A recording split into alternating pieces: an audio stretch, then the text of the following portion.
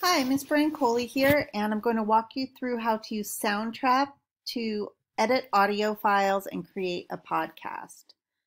First, you'll go to soundtrap.com and sign up for their free 1-month trial. Once you get to a page like this, click Enter Studio. Click Podcast. And this is where you'll be editing your audio files. Today we will work with 2 tracks. The first one will be a narration track that we record directly into Soundtrap. So I click New Track, Add New Track on the left, Voice and Microphones. I don't need it right now, so I'll X out. The second track will be a pre-recorded audio file that we already have that we want to add to our podcast. So add new track, import file, find the file you want to upload, and there we go. So I want to record my narration up here, but I need to move my pre-recorded audio down a little bit to give myself some room. So once you're ready to record narration, click record. The SI Podcast Club recently visited Martin DePora's House of Hospitality in San Francisco's Potrero Hill for a very special open mic night. Now I can drag my audio file that I imported down to make sure they line up. I navigate where I want to listen or edit within the files by this purple bar. So I want to start listening towards the end of my narration, and to start listening I press the play bar as well as to stop. Special open mic night. My name is Selena. 2 things I notice. There's a pause in the beginning of where the audio file starts, so I will want to cut that out. And I also want to raise the volume on the imported audio. I do that on the left-hand side. I may lower mine too a little bit by just adjusting the volume again so that they're kind of the same.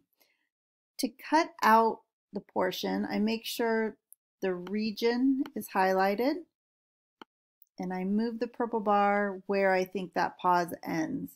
And there's a lot of trial and error in audio editing, so I just have to listen. My name is Selena. I want to start where she says, "My name is Selena." My name is Okay, that's the spot. Now I click Edit and Split Region. And there I have a little clip that I can click on and then delete. Now I should be able to drag this file and listen. Let's listen to that again. See if the volume is better and if I've removed the pause. Special open mic night.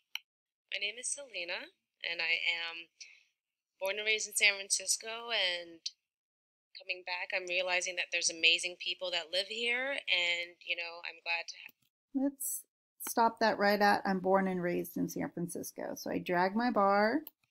coming back and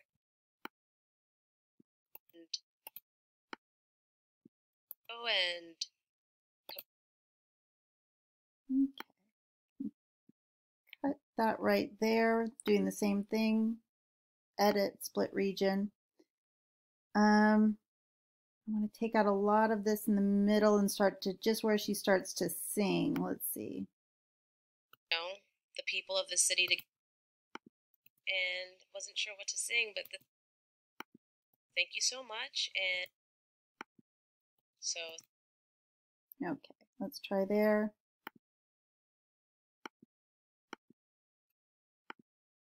Split region. Click on it, delete, drag. And we can let her singing go for a little while. Edit, split region, delete. I want to record my outro now. So I'll click record at the bottom. That was Selena performing Stand By Me. Stay tuned for more great performances.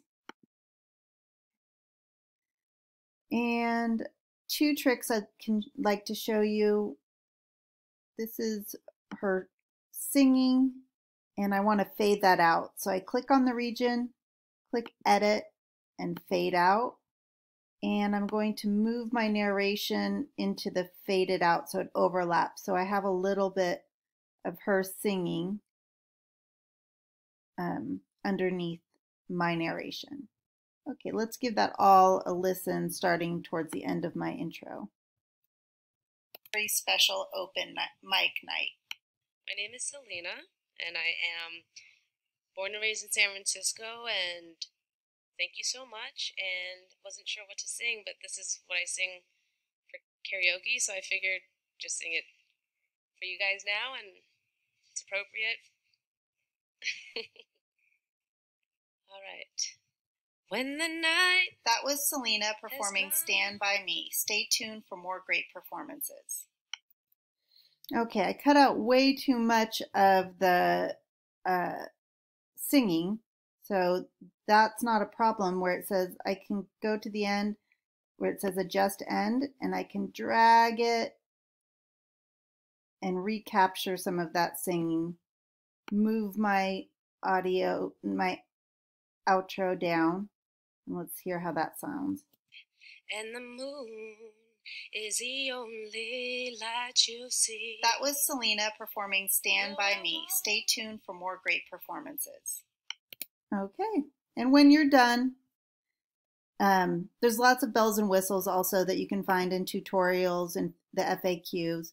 But when you're done and satisfied with your podcast, you go to File, Save from the File menu. Export, MP3, or WAV.